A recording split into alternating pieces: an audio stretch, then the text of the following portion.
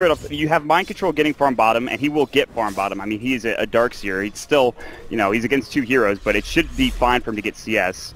He's currently sitting at 8 right now. He's actually getting locked in. DJ is, I think, unintentionally body blocking him, and now he's getting chased down. DJ might actually die to first blood. Good Searing Chains to stop him going, but he's got the surge ready. DJ, I don't think he has any regen. I don't think he can salve up, or it will be your first blood for Mind Control, just running him down. And actually, mid one might need to be careful as well. Mid one taking a lot of hits here. He's got the Flame Guard. He's going to pop it off. Another surge forward. Mind Control. Searing Chains come out. Will do some damage. Can mid one turn this? No stick charges up. Actually, Darkseer has 5. Mid one doesn't. He has no stick whatsoever, but won't be able to chase him down.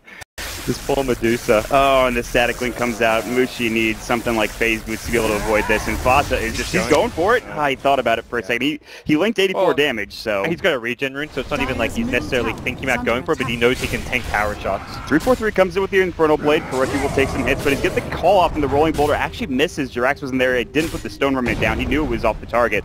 Pushes him back. 343 still pretty tanky. He has the Scorched Earth up, but again, Jirax with the body blocks the Plasma Field and one more right click with the rotation. As far as actually like body blocking heroes go, Jirax is going to be one of the best in the game. Yeah, I mean, this guy, he's a pretty good Earth Spirit player. Let's just put it that way. They're looking for an initiation. Fox is going to come through. DJ gets the glimpse back off. They get the Kinetic Field, Infernal Blade, so Fox is locked in. Do they have enough damage to come through? Static Link, only like 35 damage, and it's going to be 343 getting the kill with the last right click.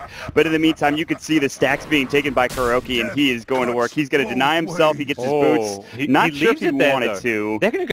Fato was ready to 1v3 there if he had to. If they went on him, he could have actually turned it around with that next plasma field coming out. Kuroki is walking the enemy jungle. He's looking for stacks of his own or just to be aggressive with the help of the Darkseer from Mind Control, but 343's been all over the map. He's getting some good vision, so he's kind of been helping them in that regard.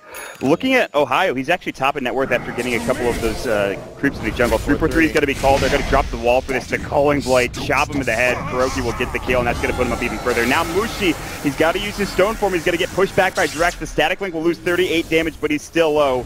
He's got no mana left in here. DJ is going to see Kuroki. They're coming in. They want the chop. They want the second one. He gets glimpsed back. Kinetic Field will come through. Kuroki's blocked off, but still Mushi's solo. Vacuum back. They have the damage ready to go. He pops up, but here's Ohio gets off the Ravage. They kill one. Can they get more? Surge away. Mind Control will get out. Remnant forward. Mid one gets up the Searing Chains. Can they get two? He sticks up and stays alive. Ohio getting the Anchor Smash, but not enough damage. Infernal Blade onto Fata. Mushi back into fight. The Gush comes through. The armor reduction. Now the damage coming out. They will Static Link 343, but here comes the Kinetic Field. Look at the damage. The Shockwave on top of it all. And they will take a lot from that Plasma Field, but Fnatic get 2 there with the beautiful Ravage from Ohio. Nicely done. Using their scans, trying to find some stuff, and Fnatic, they almost walk into that scan, not quite. I think that was their own scan. The Dire scan was up towards the top. Yeah. Glimpse back, they're going to find at least one with the Fata and Static Storm. TP coming out. Mushi, Ravage, Ohio comes through. Fata in trouble will fall. That was actually his TP. Now Jirax a Rolling Boulder. A Remnant forward, but it's only maybe a millimeter or centimeter from mid one. Won't find anything there. The defensive Stone Gaze of Mushi, so just good defensive play, and we can see really the power of Fnatic's teamfight here come mid-game time. Liquid don't have that good way to burst down a hero at the start of a fight. Like, you've got this big kind of, you've got these tanky frontliners. Oh no, mid one. I've seen this before. That Liquid's headed towards this mid lane means Fnatic can prep and at least trying to position themselves such they don't get engaged upon. Well, they might. 343's been battle hungered up. Kuroki's going to try to chase him down. They have the Surge from Mind Control. The Ion Shell is up, and they don't want to dive. They don't want to go for this kill. Not yet, anyway. They have all of the heroes back there. Still no Ravage for a couple of seconds, a good while. Meanwhile, Kuroki's looking for the call on Mushi. He's going to find it. The Plasma Field. They could use a Static Link. He's got the Mana Shield on, taking a lot of damage. Searing Chains mid one's up at the front lines. Kuroki still very tanky. Does take a lot of damage here. No call coming in. Still on cooldown for 3 seconds. Rolling Boulder in. Jirax looking for a Boulder Smash. Finds out on 2, but they get the Static Storm off. Just as zoning Static Storm. They miss it on everybody. The Kinetic Field doesn't connect. Mushi disengaging. Getting under the tier 2 tower. Everyone else trying to make it his way as well. Mid one uses the Searing Chains. Now they get off the Magnetize. There's the Max the call. There's going to be the counter helix. They get off the chop one. They don't get the second, but they get Kuroki with a double kill. They'll bring him down. 343 is going to be next. The Battle Hunger is up. They use the Stone Gaze, but that might not be enough for Fnatic to disengage and get out of this alive. They will get the Stone Gaze up on the Man. The Stone Form 343 avoids that Boulder Smash coming through and gets back to that tier 2 tower for Fnatic. For Fnatic, they now have Ravage back up. Static Storm 30 seconds the cooldown, so.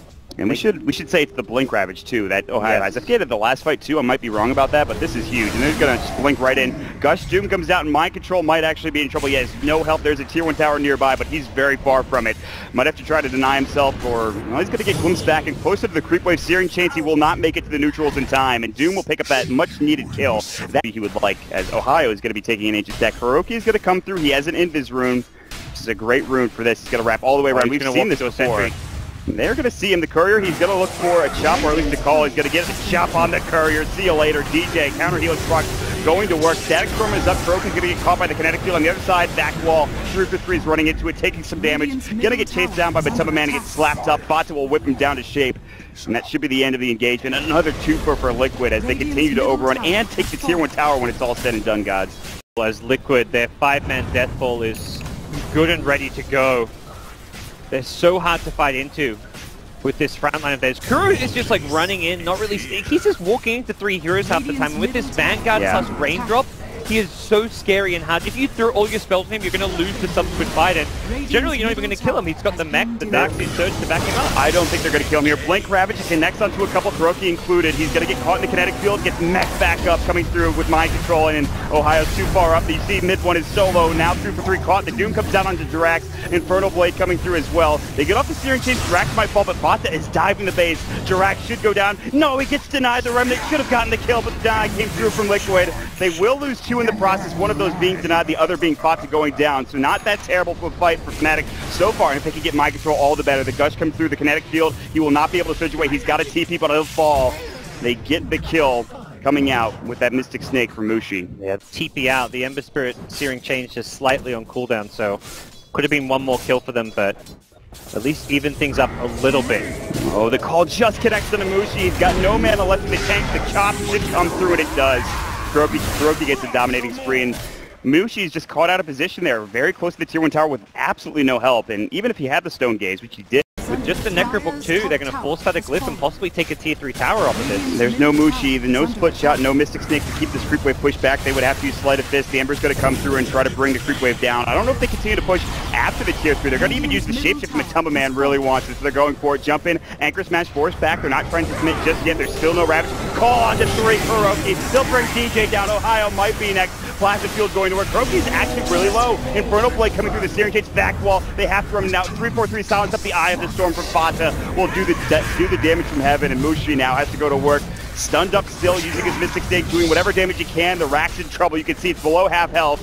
The Illusion's doing some damage here and actually almost bringing it down. Bot's getting caught with the Searing Chains. Great stun into silence onto 3. 3-4-3 wants to chase him down. He's got the Infernal Blade. He's going to use it finally. That's off cooldown. They're ready to go. Bata and Mind Control, not in the best spot, but Ohio's lacking behind. He needs a 4-step, and here comes Matuma Man. Can Ohio find the initiation? Vacuum in, but no wall. Doom comes out. Ravage is going to connect onto all 4. Matuma Man in trouble. He's going to go down to the Remnant still. They will lose 3-4-3. They're going to get 1 kill, 2 onto mid 1. Mind Control caught. Glimpse back. They will kill mid 1, but it's a full wipe. Liquid all dead as Kuroki was still respawning from that last engagement. 4 for 2. The end of that engagement for Fnatic coming out on top there. That gets a ton of the stats, and at least Manta style is stats for you. Skadi, a bit more expensive. You want to get the Yasha anyway, so the Manta is maybe the more cost-effective item at this stage. I think if Fnatic are able to win 1 or 2 more fights, though, they are in a very good spot. In the trees, ready to strike. They have vision of everyone here. Oh, do they? 3-4's gonna walk in. He's gonna find Matuma Man. He should see that. Maybe not. That's crazy. Did he walk just past him? Here comes the shapeshift. The Necro units are out. DJ is gonna get caught with the silence. He needs that Static Storm to go down. He might fall before he gets it off. He's got it now. Call is gonna come up, but they have the Static Storm ready. The Ravage on top of it as well. Can they kill him? They bring down the Aegis. Kuroki will be next. They get the Doom off on Mind Control as well. They're gonna chase him down. They get the Doom. The damage from the right. Clicks a split shot from Mushi. 2 dead. The Aegis gone. Matuma Man TP's out immediately. Jirax doesn't have one. He's going to get chased. Searing Chain's not there. They're going to get the rolling ball right into him, and they bring him down the Infernal Blade. TP was not going to be there, and it's a double kill for Mushi. They turn it around again, gods. Very odd fight from Liquid. They had all the vision they needed. The Lycan Wolf scouted the lane there. Big strength, and normally Matuma Man goes into the AC after the Necrobook. I wonder if there's consideration towards the BKB over this. The problem with the BKB Necrobook is your Lycan does very little physical damage, so that's where you normally see the AC first. Oh, Bata's going to get caught from behind. They're going to dive to tier 2. We've seen this before. He won't use it, not yet anyways. The right click should be there, and it's going to be Mushi. They even glimpse back another hero. Now Mind Control doomed up. Searing Chains, it's going to be 2 again for Fnatic, and a huge pickup on both Mind Control and Bata, and they're going to turn this into a tier 2 tower, plus Ravage is still available, gods. They smoke into the deep on the Liquid side of the map, and They have Ravage. Kuro, who they'll find. Searing Chains is going to come out. No, it's too late. The Doom comes through. The Gush is out, though, and Kuro, he needs help from the rest of his team. They're going to TP in Mind Control, looking for a back wall. Doesn't find it. They get the Guardian Greaves to Doom. They will have to deny him. The Glimpse back, they won't be able to. Ohio gets the Gush off. That snipes him and brings him down. Dead for 50 seconds, and this might be another opening for Fnatic to find more structural damage. They're going to find the Tier 2 bottom. And they would have... Oh yeah, they don't have vision of it right now, so they need to actually... There we go. They get some flying vision up there, and will immediately deward. Kuroki has been spotted, things coming out, Gush comes through, he avoids it with a Blink Dagger. He does take it at the last second, but he's already inside the base. But they're going to go for him. They're going to look for it, jump in, they get off the Searing Chains as well, and the Scotty's there on top of it. Static Storm, but they miss. No Glimpse there as well, and that's time to back, I think, for Fnatic. No more Static Storm, you don't want to go for this. Kuroki jumping in, gets Searing Chains, Mushi's trying to right-click him down, the Gush coming in, Blink, Ravage onto 3, Ohio initiates, but Tumbleman will try to take him. He's got a good back wall coming from Mind Control. Is it enough, though? They pop up the illusions. Mushi's going to work with a Stone Gaze, or at least trying to, but Tumbleman is barely alive somehow. Somebody hit him, and finally 343 will do the job. Doom's up Vata, he's in trouble. Anchor Smash comes out from Ohio. They will clean up 3. Jirax is trying to do the best that he can with the Magnetize. Might actually bring DJ down. He goes for 343 instead, but that's too late. It is GG, and Fnatic will take game number 2 and bring it to game number 3 here, gods. Yeah. I mean, Liquid often talks about how they're a team who, when they get up 1-0, they'll try something different. They try something different, but they don't lose this game on the draft. Their different approach with the jungle axe, it worked. They were doing incredibly well in the early game. They hit their timing with the Lycan. They were the ones breaking the Fnatic high ground, but Fnatic just managed